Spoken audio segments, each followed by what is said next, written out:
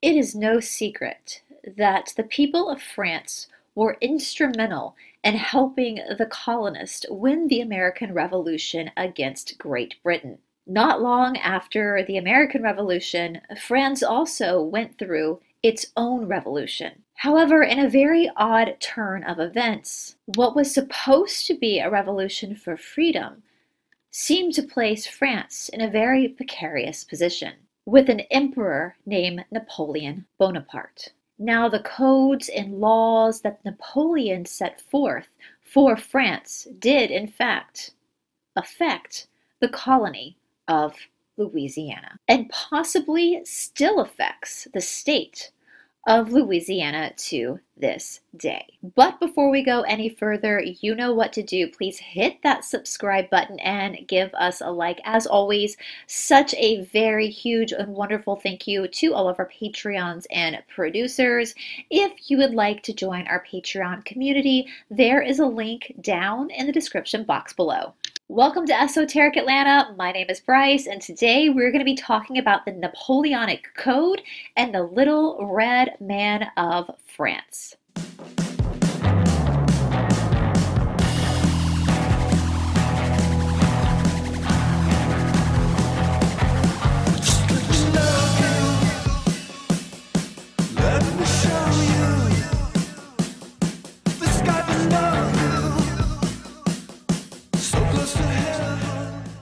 So this story today is brought to you by one of our community members, Lorraine.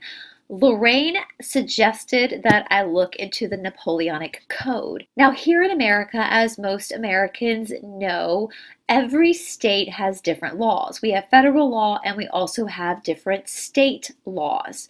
The United States is supposed to be a republic. Therefore, the power of the state is supposed to be stronger than the power of the federal government. Now, what I didn't know is that Louisiana still carries a set of laws put forth by the Emperor Napoleon. Now, many people have very mixed feelings about Napoleon. Some will tell you he was a good guy, while others will tell you he was a bad guy. In my opinion, Napoleon Bonaparte was very much a part of the 1%. And as I was researching Napoleon and the Napoleonic Code, I ran across something very, very interesting. Something that borderlines folklore and legend, but also connects us back to another historical character from France that we know was very, very nefarious. And this is Catherine de' Medici. Now, down in the description box below, I will place the full playlist for all of the episodes we have done on the city of New Orleans. I will also place past episodes that we have done over the country of France, and in particular, the House of Bourbon, because anything nefarious or dastardly in New Orleans can be traced back to the monarchy of France. Now, just to clarify, because it does seem like that there are a few people who watch these videos that get a little bit confused about where these links are located. If you look underneath this video, right underneath, you shall see what we call a description box. Now, most of the time you have to click on the down arrow if you're on the iPhone or an iPad. If you're on your laptop or a desktop watching this episode, usually a part of the description box will be seen and you'll have to click the show more to see the full description box. I always include the links that I tell you I am going to include. You just have to actually go to the description box to click the link to bring you to that past episode or video. It's super easy. Literally just look right underneath this video that you're watching now, click on the down arrow, and then you'll see I label each link as to which episode is which, so you know which episode you're clicking on. Napoleon Bonaparte was born on August 15th of 1769 on the Mediterranean island of Corsica. Now, Napoleon Bonaparte's family was of Italian descent, but a year before Napoleon was born, France had annexed Corsica as part of its country. Now, Napoleon was the second of 8 children, and his family was considered a minor noble family. Napoleon attended school on mainland France, and he graduated from the French Military Academy in 1785. He soon became the second lieutenant in the artillery regiment of the French army. In 1789, the French Revolution began, and 3 years in, the monarchy was overthrown. However, during this time, Napoleon was on leave and in Corsica. While he was on leave in his home island of Corsica, he got involved in some other groups, religious groups, that have a very interesting backstory, to say the least. Some of these groups that start with a J, I can't actually say on YouTube because, you know. In 1793, the Bonaparte family had to actually flee Corsica. The history books will tell you that they had some issues with the governor and the way the island was being governed. However, with details like this, I don't know if we'll know the full story or the full truth until we know the full story and the full truth. Part of me thinks that this story about issues with the governor was more or less a cover story to get the Bonaparte family onto mainland France so Napoleon could be groomed for the military position he was about to take on. After all, the people of France, the heart and the soul of France, were tired of the way France had been ruled by the monarchy. Exact same thing that had happened in the American colonies, where the colonists themselves were sick and tired of the way they were being ruled by the English monarchy. Now, for those of you who have been on this journey for a very long time, you know that the monarchy of France was at this point the House of Bourbon. And even though all the monarchies all over Europe are intermarried and interrelated, we know that the House of Bourbon in particular holds a special place in our society today. It was their descendants that allegedly sit today on the top of this. Now, at this point, Napoleon did return back to active military. Now, over the next few minutes, we're going to go over a brief timeline of what brought Napoleon, as being a part of the military, to actually being the emperor after the people had tried to revolt against the monarchy.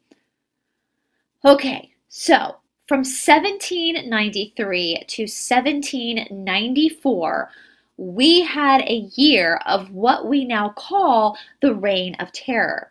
Anybody who knows anything about the French Revolution knows what I'm talking about. I'm going to have to be pretty guarded on what I say, again, because of this platform. But basically, at this point, the people who had helped build the French Revolution started to kind of turn on each other in a very paranoid way. Anybody that they suspected to be resisting the revolution was basically, literally, with the machine that, you know, does that to people that France is famous for.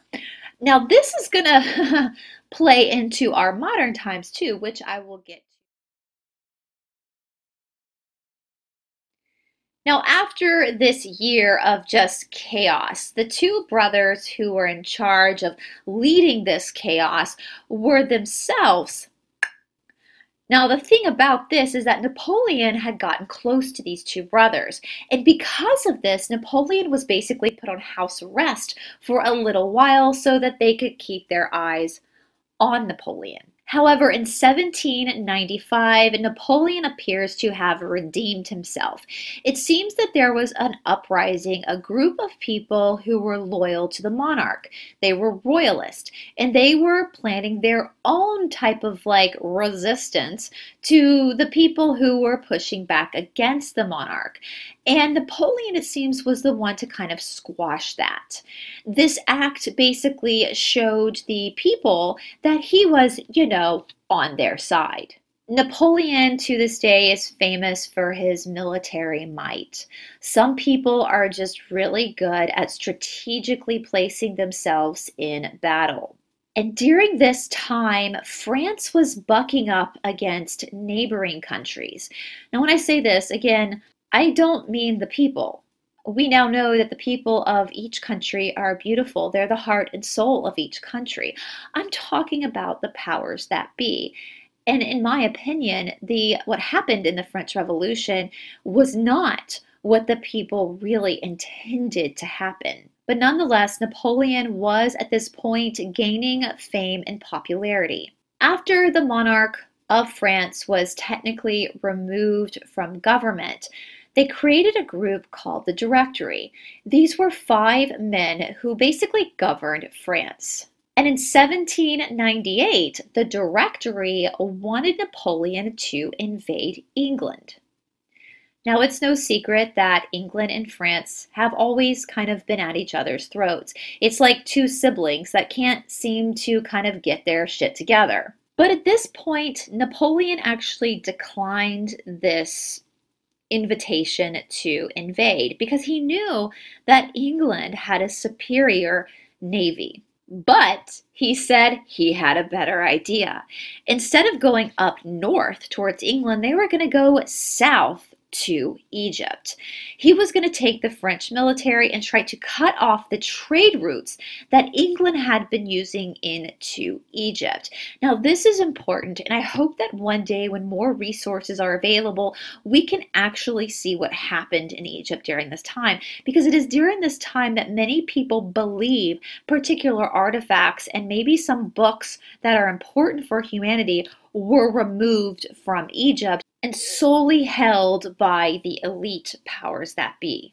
In 1799, Napoleon thought it would be a really good idea to push back against the Ottoman Empire. If you caught our video last Friday, you know we spoke about the Ottoman Empire because that also ties into one particular story from New Orleans. Again, the New Orleans playlist will be down in the description box below if you missed that episode. But then, like a spoiled child, all of a sudden Napoleon felt like he was done playing with Egypt and playing with the Ottoman Empire, so he took his toys and he went home. And in November of 1799, Napoleon decided that he was going to overthrow the Directory. These 5 men that had been ruling France since they had eliminated the monarchy. He replaced the Directory with a 3-person consulate, making himself the first consulate. In 1802, Napoleon actually did an amendment to the French Constitution saying that he would be ruler for the rest of his life. And then in 1804, he crowned himself emperor at Notre Dame Cathedral. But something else happened in 1804, and this was when the Napoleonic Code was finalized. Now, it took 4 years for them to finalize this new set of laws. And with that being said, the Louisiana Purchase happened in 1803, where Napoleon sold the territory of Louisiana to the new United States government. Now, it would take a few more years before Louisiana would officially become a state in the Union. However, even though the Napoleonic Code wasn't finalized in France until 1804, Louisiana had already been given their version of the Napoleonic Code by the time the Louisiana Purchase went through. In Louisiana, this was called the Civil Code. The Napoleonic Code included things like the reinstatement of slavery. It reformed banks and education, but we now know that banks and education go hand in hand. And if it's being governed by certain people, then it's possibly not in the best interest of, us.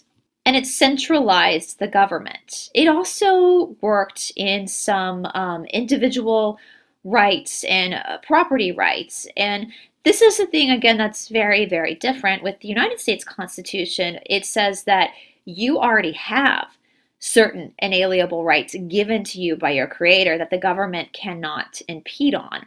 But with other constitutions and other governmental laws, especially in the Napoleonic Code, the government is the one telling you what your rights are as an individual. This also included things like property. The Napoleonic Code took a huge step back when it came to women's rights, if there were any women's rights to begin with.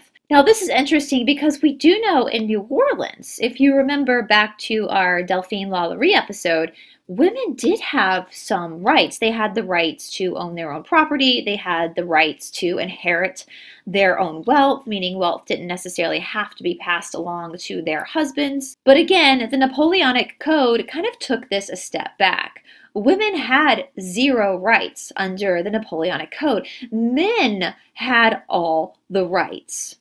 It also established stuff like you could not participate in governmental affairs unless you had a certain level of education, or AKA indoctrination.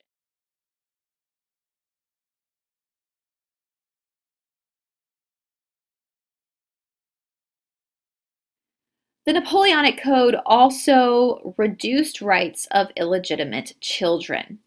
Now, we did see this in the Delphine Lalaurie episode where she did have a child out of wedlock with her third husband, and in their marriage contract, they wanted to make sure that their child, their son, would be treated the same as his half-brothers and sisters who were born into wedlock, meaning that the state would allow him to equally inherit. But under the Napoleonic Code, this might not have been true anymore.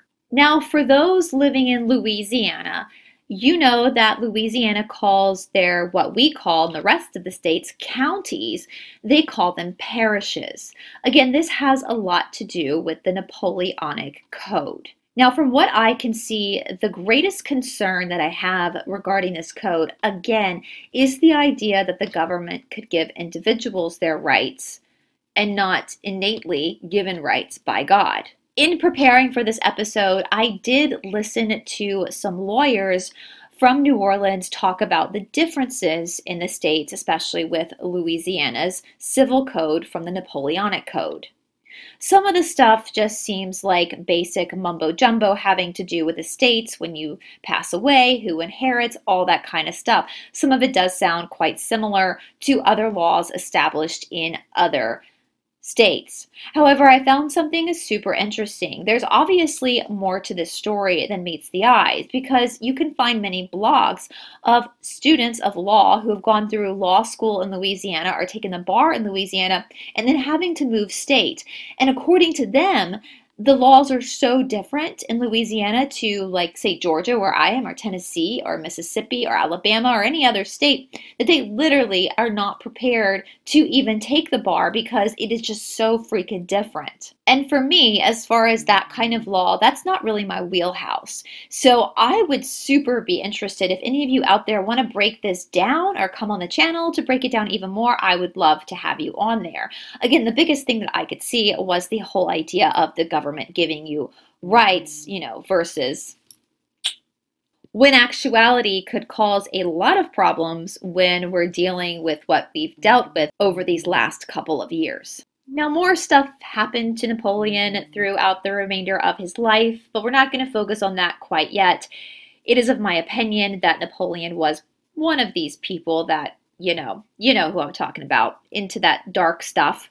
And I believe that he was placed where he was placed by this group in order to basically run interference for the revolution that was happening in France, to kind of steer the people right back into a more controlled environment. Napoleon passed away on the 5th of May of 1821. It's something super interesting. They took his organs out and saved them, and they even cut his man parts off.